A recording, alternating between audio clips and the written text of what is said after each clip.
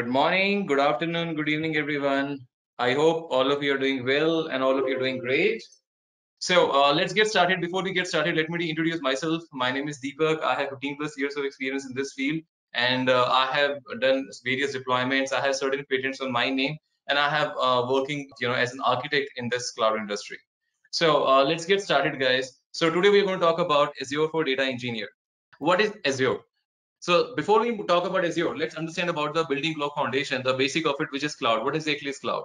So why we need the cloud? Why it was introduced? So let's say, guys, you have to share the files to someone else. Like you want to share the file with, let's say, your neighbor or something. How you can share the files to him? So if you're not using the cloud, the internet, you basically can use a wired connection. You can have maybe the file share via the LAN. You can have basically a media, like a physical media through which you can share the files. So that's again one of the way. However, that's not an efficient way because it sounds easy, but like if I had to share the file with someone who is not located in that city, who is like even far in that specific city, who is in a different country, and if you are going to send the that external drive, pen drive, hard drive to him, it's going to take a while, right? So for that, the cloud was introduced. In the case of cloud, what you do is you basically share your data to someone else, to a different party, via the internet. So wherein you are going to have a dedicated virtual storage which is going to be available, and underlying is going to be in a physical storage where you can store the data and anyone can access it. Now, what we did when this thing was introduced, we got a very good response from the market. So what we realized that, okay, that's a good thing that we can do basically with Azure. Now, with cloud basically, and certain vendors came in the market. Even so many companies launched their own cloud service. Like Microsoft has a cloud service which is known as Azure that you're going to learn today. That's something we're going to talk about today. Amazon have their own cloud service. That the name of that cloud service is AWS. Yeah, but Google will have their own cloud service, which is basically the GCP. So likewise, we have basically different kind of Azure services, cloud services which are provided by different cloud vendors. Azure is like, some people give preference to Azure because the reason is that in so many organizations, they already have a license partnership with Microsoft because they are using Windows system, so they are not going to buy the license one by one. So what they do is they generally take a license in bulk. Sometimes they do a partnership. So when they are going to go with the cloud service, they are going to get sometimes a good discount at a good tier as compared to the other cloud vendors. So that's something you get basically benefit with the Azure. But that doesn't mean that other cloud services are not used in the market. Yes, so many people use different cloud services as well. So what exactly is Azure? So Azure is basically a cloud platform service which is provided by the Microsoft. One of the other good benefit with the Azure is that since this is provided by Microsoft, so if you talk about, Microsoft has variety of products. So it can be integrated very easily with the variety of products that Microsoft offers. Like product, if you talk about, product like your, if you're a developer, you work on Visual Studio, like Visual Studio Code or normal Visual Studio. If you type the C# application, it can be integrated directly with that very easily. You talk about database, so there are like so many applications that you cannot count on the fingers. It can be integrated very easily. So what exactly is Azure? So Azure, like I said, it's a cloud service easily, which is being provided by the Microsoft to overcome the business challenges that you get with the physical wire. So like a LAN and all, wherein you are not going to have a dependency on it. One of the other best benefit in the case of Azure is that it gives you the freedom to build, manage, and deploy application easily. It's not like that you have to worry about the different applications, like how you're going to deploy, how you're going to do. It basically gives you advantage. All the application can be deployed and managed easily here. So that's one of the biggest benefit. So moving on, talking about the different Azure features. Azure provides you a variety of features. First is the on-demand provisioning, which means that it's going to ask you like what you need, when you need, and when to stop. So whenever you want to create an instance, create any application, you can without any kind of hassle. It's again depends on you, depend on your requirement. You can just spin up the resource, you can destroy the resource, and you can work on it. Next is scalability in minutes, which basically means that if I want to scale up or scale down the resource, I can do it in just minutes only, depending on my requirement. Let's say I build a virtual machine of Windows Server 2019, and I allocated 2 GB of RAM, and later on realize, oh, that's very less. I want to increase the RAM. I want to increase it to 8 GB. You can. So you can scale up the resource, scale down the resource. Even one of the biggest advantage, that's really another good feature about the case of Azure is that you can define the criteria. For example, I developed an application which is hosted on the internet, which is publicly accessible to the people on the internet. Now, what exactly happening is at 2 a.m., so many people are trying to access my website. Maybe for 2 to 4 a.m. Indian time, that's maybe, let's say afternoon for US, and at that time people are heavily using my website at that time. It's because I got a good response, and every time when so many requests are hitting, my CPU utilization is getting very high, which is bringing down my entire environment. So what you can do is, first way is that you can just increase the hard drive RAM. So if you're going to keep that hard drive RAM up all the time, you are going to be charged for it. So let's say you are getting that high peak time just for 2 hours. So it's not like that you have to increase the configuration for 24 hours. You can just define the criteria in the case of Azure that for from this to this time, like 2 to 4 a.m. for example, or whatever the condition you want to give. For example, I want to give my CPU utilization, if it's going to go more than 90%, it should double the resources. And when it's less than 90%, it should halve the resources. So it's going to done automatically. Along with that, you can configure the alerts. And in Azure, there's no another party integration is required, third party tool integration is required. You can have a direct integration from your system, from your Azure platform to your own on-premise application if you have. And you can just configure it for the alerting. For example, if anything is working not working as expected, in that case you are going to get the alerts on your phone if you have configured the alerts via the cell phone. If you have if you have basically configured the alerts via the email, you are going to get those alerts via the email itself. The next one basically is a pay as you consume. So this is like a unit of electricity. Whatever you consume, you have to pay for it. So it's not like that you have to pay in bulk. You don't know like what exactly you are paying for, what's the scope of it. So it's pay as you consume. Whatever you consume, you basically pay for it only. So that's one of the other benefits. So next one basically is the efficiency of experts. So wherein if you are working on an application, you just have to focus on the application itself. You don't have to focus on the tools. You don't have to focus how that technology works, that application works. You just have to focus on your application itself. Now, last one basically is a measurable. So each and everything in the case of Azure, whatever you do, it's measurable. You can keep an eye on it. You can see that like what exactly you consumed, how much you consumed. So all for each and everything, it's going to be measured. So it's a measured service which is going to be available for real-time usage. So these are a couple of the Azure features. So I hope that you got a fair understanding what exactly is Azure and what are different features of the Azure. So let's dive in more detail and understand about what exactly is the DA. So, and before we understand what exactly is DA, let's talk about it a little bit. So data analytics basically refers to the technique to analyze your data so that your productivity can be enhanced and the business basically can grow. So it's a concatenation of two things. The first thing is your business administration and exploratory data analysis, where you're going to explore your data so that it can eventually increase your business. Now, why you need data analytics, as mentioned here, so that your data is basically the crude oil. It's a crude oil raw thing from which your companies can go up and down. I mean, company can go up if you are managing it very easily. A company can go down if you're not managing it, you are compromising it. Basically, people can get the like inside of your data with the help of data analytics. What are the hidden components? You can easily generate the report. You can have the automation, certain thing. It can basically help you to increase your business.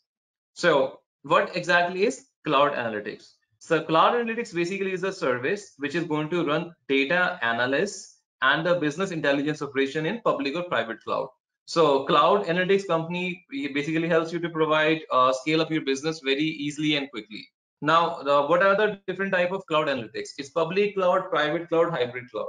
Public cloud basically is a cloud which is basically accessible, on the public world, where the people can have their own storage space, but it's going to be a shared infrastructure, like shared space. You're going to host something that's going to be available.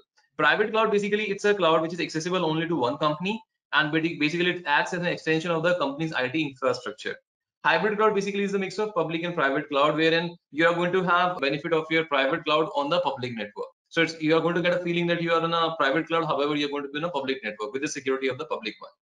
Now, what are the benefit of cloud analytics? Flexibility. That's the first one, which means that you can increase or decrease the resources. You can basically, let's say you want to move to a different subscription, your company is getting acquired. In that case, your company is moving to a different organization network. You can just move to a different organization, different network, different components. So that's one of the major advantage that you get, flexibility. Next one that you have is the scalability and agility. Like I said, you can scale up and scale down the resources. It's not like that once you have created any resource, you cannot scale up and scale down. Even you can have an automation. You can define the condition when you want to scale up or scale down the resources. Next one that you have is the data consolidation. So in this case, you can consolidate the data for better understanding, like how exactly data is going to be considered, how data is going to be managed. Each and everything is going to be available in this case. Now, who is a data engineer? So data engineer basically is the one who develops, who construct, who test and maintain the complete architecture of your system. So each and everything end to end is going to be created, developed and maintained by the data engineer. Now, what are the skills that you require for data engineer? So you require the knowledge in programming language, you require the knowledge in the database like SQL, Hadoop, you require knowledge in the machine learning, data architecture and the data warehousing.